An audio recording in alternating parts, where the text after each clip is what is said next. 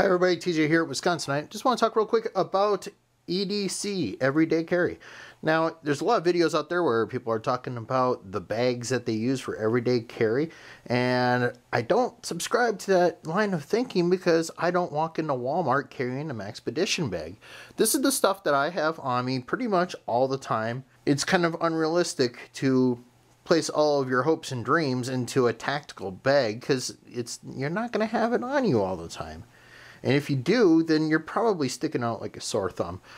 So the things that I have on me pretty much every day. I'm going to have my wallet. Of course, I'm going to have emergency contact stuff and all my information. Inside the wallet, I keep a little knife. This isn't anything special. But it's small. It packs away nice. It's the Lifeline Card Sharp. Folds up into a nice little pocket knife size blade.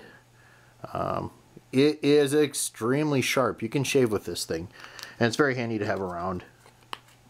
It takes up no space, but if you do have one of these in your wallet, remember to take it out when you go to the airport, okay? If you forget this is in your wallet, TSA is going to have themselves another knife. Now, got to have my bacon lip balm, okay? Everybody needs to have lip balm that tastes like bacon, okay? JD Bacon Salts. Now, other things that I usually have in my wallet, I have a book of matches, came out of a pack of MREs, and I have a razor blade tucked behind the matches. So wherever I am, I've got a cutting instrument, and I've got a way to make fire. And that just goes right into my wallet. A little chunk of aluminum foil. This can be used for lots of things. Aluminum foil is good for signaling. You can make a cup out of it, boil water. You wrap up a piece of meat, throw it in the fire. Whatever you want to do with a piece of aluminum foil, I've got one. Also a small Fresnel lens. Compliments of the Dubuque Greyhound Park and Casino. You know, just an everyday magnifier. You can start fire with that. Did that a lot in my youth. Back when I was a Boy Scout and everything, we made fires using magnifying glasses all the time. Practiced it a few times. It's not hard to learn, and it does work. Now, I always have a decent pocket knife with me. Cold steel titanium light, or TI light. Done some modifications to it to make it fit my hand better. I carved away a portion of the handle here so I can reach the thumb stud more easily.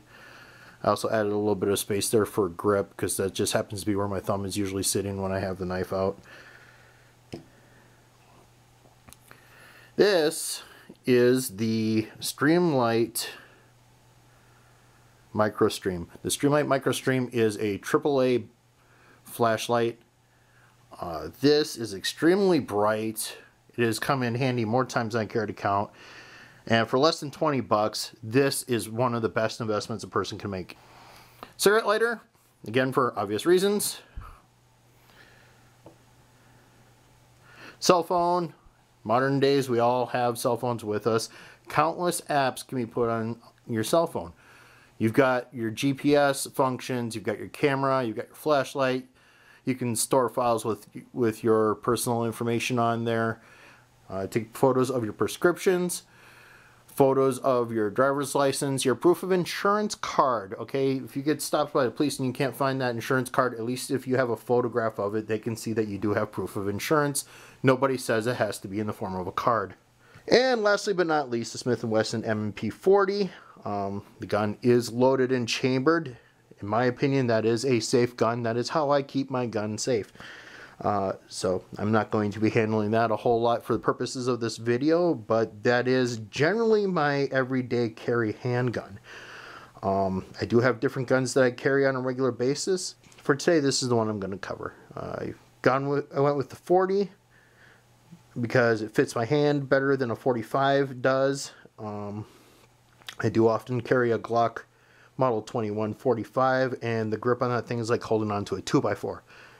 Where the Smith & Wesson seems to fit my hand a little bit better. I know the 45 is a better round, but shot placement is important. And for the Smith & Wesson M&P 40, I use the Serpa holster from Blackhawk. Blackhawk, generally, I feel is an overhyped product. In general, as far as brand names go, I am far from a brand person. However, this has been a great holster for me, and I have different versions of it for several of my other guns.